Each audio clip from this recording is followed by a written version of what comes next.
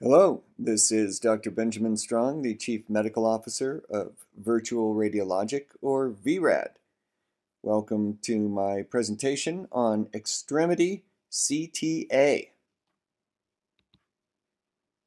Before discussing issues around accuracy and interpretive errors, I like to put everything in context with a description of vRad's quality assurance system and where we lie relative to other published quality assurance data. So over its 20 years of existence, vRad has been overread to an extraordinary percentage, mainly due to the predominance of preliminary interpretations in our study mix. So over all these years, you can see this purple line at the bottom is actually our QA rate over time in major misses per 1,000 studies. And that, over 20 years, has averaged about 1.3 major misses per 1,000 studies. Now, to compare that to other literature, the Wilson-Wong study is probably the largest and the most relevant study out there in that it was applied to overnight teleradiology, which is the main center of focus for vRad's cases as well. That brought things in at over 5 major misses per 1,000 studies, more than 3 times the QA rate we see at vRad. Other published literature include the SOFA study, which was from Dallas. That was a smaller study of only 700 patients, and they were trauma patients. So, of course, there were many more findings and therefore many more misses, and that ranked as high as 30 major misses per 1,000. And then lastly, the other oft-cited publication in the QA literature is the Wu meta-analysis, and any statistician will tell you that meta-analysis is just another word for garbage in, garbage out. But anyway, that one brought things in at under 25 major misses per 1,000. So vRad stands in very good shape in relation to published literature, and I believe this is a legitimate, true difference. And it's related to the exposure to overreading that we have at Virtual Radiologic, which has imbued us all with a culture, I think, of extreme quality. We categorize every QA we receive by both pathology and anatomic region. So we have stats now going back over 3 years. This particular chart is 2019 through 2021 inclusive. So I'll give you the punchline right away. The most frequently missed entity is the pulmonary embolism. And that's, again, 3 years worth of data. So second is the spine fracture, with fracture coming in as the largest class of pathologies that are missed. And then third place is the intracranial hemorrhage.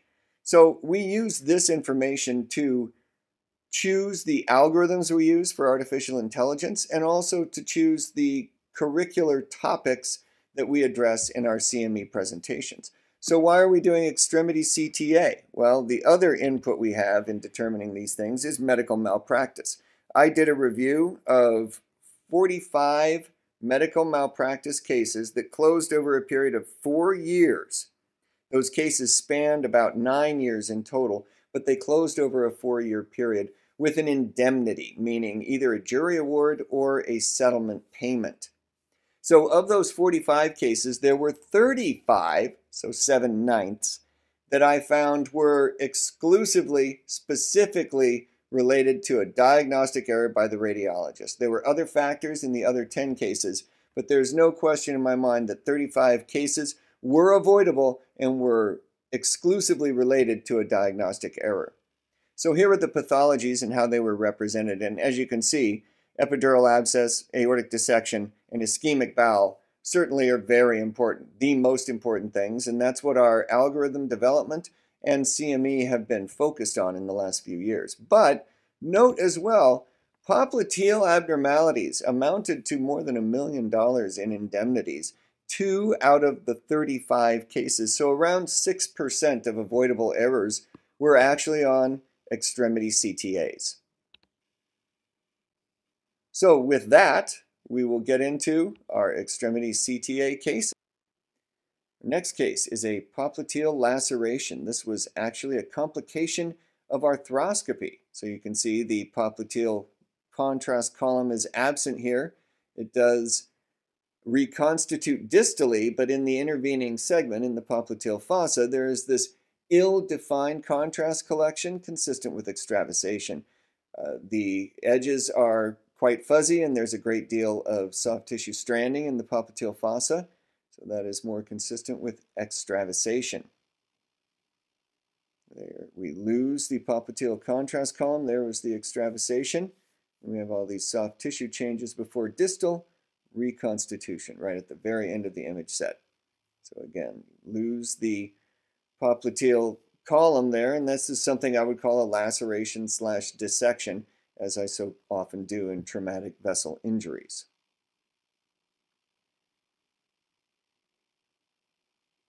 All right, so that is a popliteal laceration with extravasation. Our next case is a popliteal dissection. You can see there is a transverse filling defect in the popliteal artery here, as well as an abnormal shape configuration to that contrast column. It should be a perfect circle, or at least a perfect oval at any level, and obviously this one is more oblong and clearly not a circle. So distally, the interesting thing about this case is that popliteal dissection gave rise to distal embolization that occlude in turn the perineal artery, the posterior tibial artery, and the anterior tibial artery.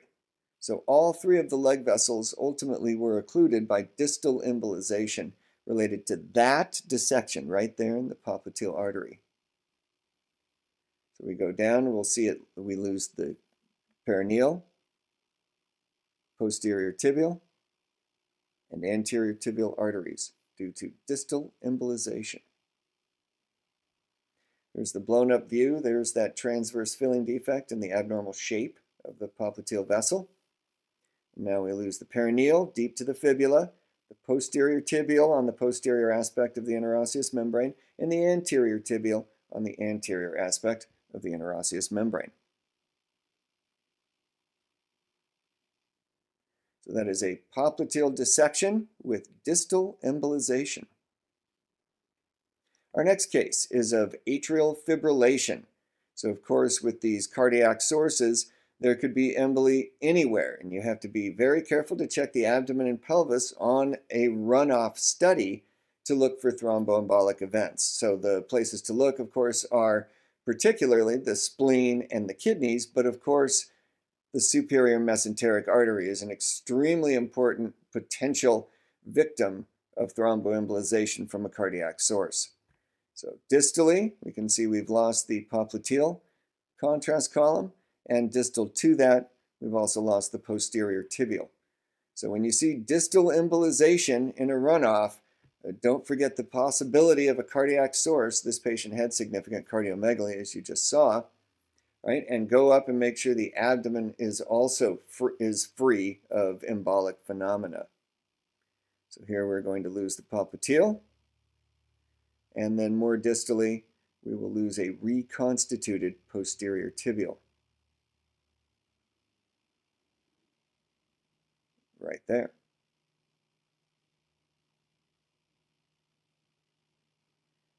So that again is a case of atrial fibrillation. Don't forget about the abdomen and pelvis when you're looking for embolic phenomena.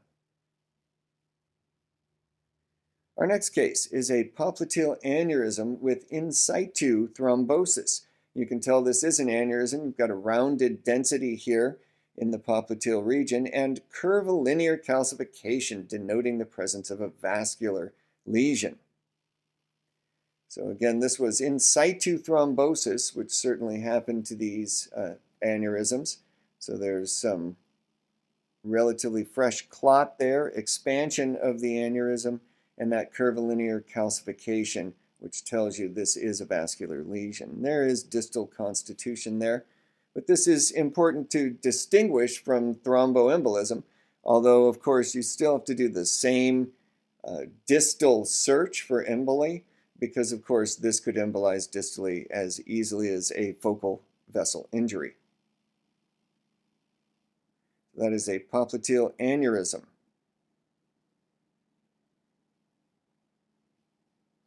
Our next case is a mycotic aneurysm. Again, we have a dilation of the popliteal artery and the curvilinear calcification denoting the presence of a vascular lesion. But this case is different in that there is also intraluminal gas.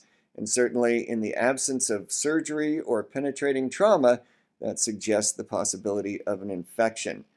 And that is what this was. There was bacterial seeding of the wall of this aneurysm, and it resulted in vessel destruction, as you can see, but also significant inflammatory/infectious change in the surrounding soft tissues. Was that seeding of a pre-existing aneurysm, or did the seeding result in an aneurysm, which would be a true mycotic aneurysm? More likely this was seeding of a pre-existing aneurysm, I should think, given the extent of calcification. So that is a super-infected popliteal aneurysm, possibly a mycotic aneurysm, but as I mentioned, it may not have gone in exactly that sequence of events. Our next case is an interesting sort of metabolic one. This is a patient who had an overdose of cocaine, and this was some time ago, so I don't know that that was mixed with all the other drugs that you would see in an overdose today. So as best we know, this patient just had an excessive amount of cocaine, but look at the vasoconstriction it's causing, even there in the pelvic vessels, but also distally in the extremities. Those are femoral arteries, just incredible, and essentially almost invisible, just pinprick leg vessels are visible here. So the entirety of his extremity circulation, even as far up as his pelvis, was all just in an extreme vasoconstrictive state. That's a very interesting manifestation of a drug overdose. You might see this with ergotamine therapies as well. Some migraine medications can have a similar effect. So that is extensive vasoconstriction due to cocaine toxicity.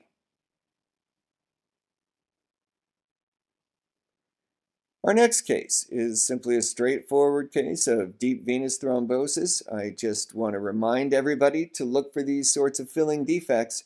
Oftentimes when we do runoffs, they're in the arterial phase, and that can make this determination that much more difficult. But do just remember to keep an eye out for it. If you can't see a filling defect in these proper venous phase, perhaps look for the secondary changes that you're seeing here as well. The subcutaneous edema and the difference in thigh circumference are apparent even if you don't have appropriate venous contrast right there. So that is an extensive case of deep venous thrombosis involving the superficial and deep femoral veins all the way through the popliteal. So deep venous thrombosis. And a vascular lecture would not be complete without a case of May-Thurner syndrome. You can see here there is iliac artery, an iliac artery causing compression of the left iliac vein, common iliac. So that's the right common iliac artery.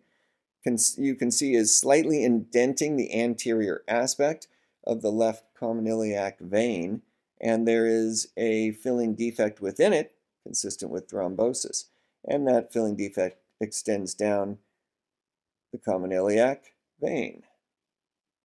Look at the difference in size, in thigh circumference, and the extent of that subcutaneous edema.